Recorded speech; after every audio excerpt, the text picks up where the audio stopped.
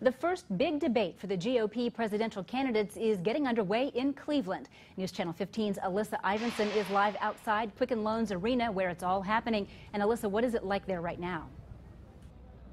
Good evening, Heather. The debate of the B team candidates, if you will, just started a few moments ago around 5 o'clock. The top 10 candidates will start debating later tonight at 9 o'clock. We've been here all afternoon out here around Quicken Loans Arena, and a lot of the people that we've seen walking around were just local folks and a lot of media. Satellite trucks and live trucks from media across the country, as well as a lot of other regional and local media from Wisconsin, Michigan, all made the trip here to Cleveland just like we did. And all of the media coming out are just some of the visitors to the city for this debate. Thousands of people expected to come. We caught up with several people who live and work in Cleveland today. They say regardless of politics, this is great for the city that's trying to turn its image around.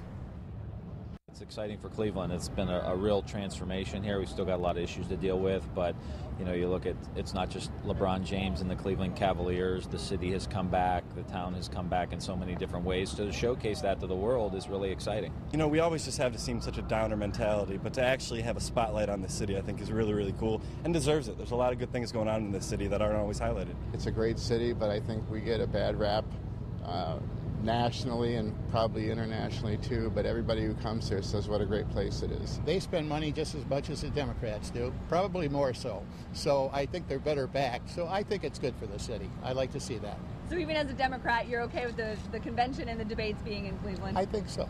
You know, helps us change the narrative a little bit. And it's always great to have, you know, an event or a convention of this magnitude come to Cleveland where we really haven't had that before, and we can really showcase our city and all that it has to offer, whether it's our hotels or our restaurants and bars or even our attractions. It's really nice to kind of have this national audience right here in our hometown. Ohio's Governor John Kasich is in the debate tonight as well. Many say that is also helping shine a good light on the state and on the city. Coming up new tonight at 6 o'clock, hear from local folks about what they think about seeing their governor on the big stage. Live in Cleveland, Ohio, Alyssa Ivinson, News Channel 15.